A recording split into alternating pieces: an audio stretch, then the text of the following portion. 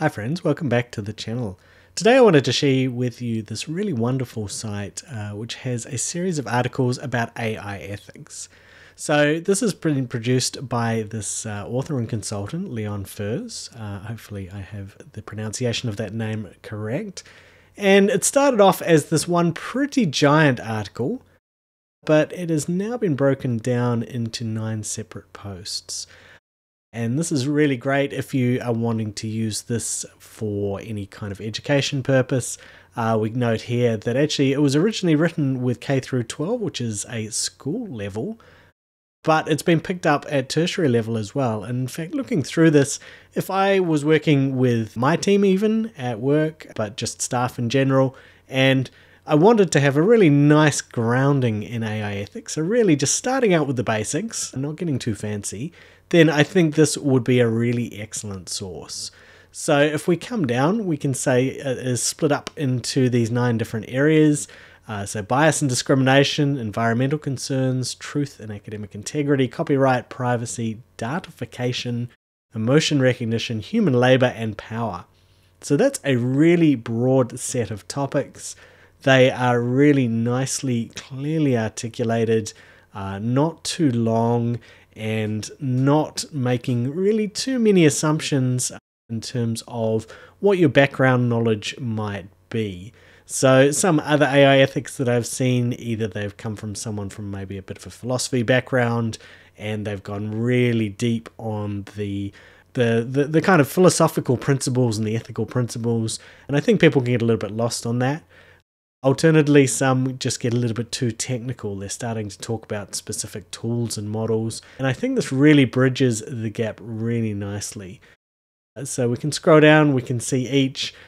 He's split up into beginner, intermediate, and advanced. Really, that's more, I think, just kind of talking about the order in which you might approach these. I don't think the level of language or technical difficulty changes too much. But if we click into one, we can see it links up to all of these separate articles. Just really nice and clear, nicely presented. So we can come down. We've got this nice infographic that tracks through the 9 different principles as well. And then nice clear discussion, infographics describing. So with this first one talking about discrimination, how it can come from the data, how it can come from the algorithm, or how it can come from application. These are all really big, important things, certainly things that have been around for a wee while.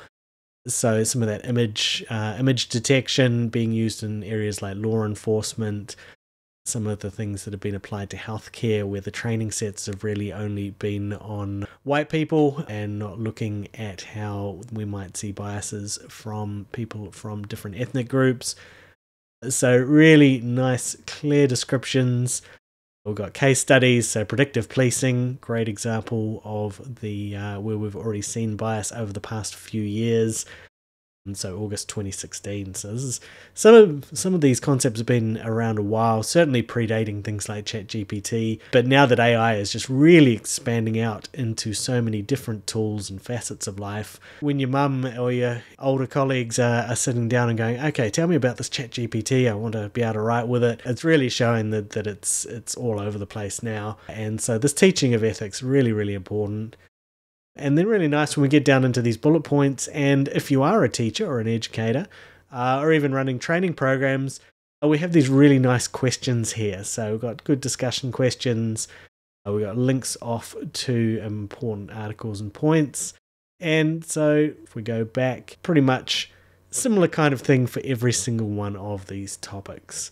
So I came across this on LinkedIn. It's not someone that I know personally, although I do follow on LinkedIn, and was just really, really impressed. I think this is a really amazing resource, and so very much just wanted to share it with you. Get in there, have a read. If you do get value, then certainly let Leon know.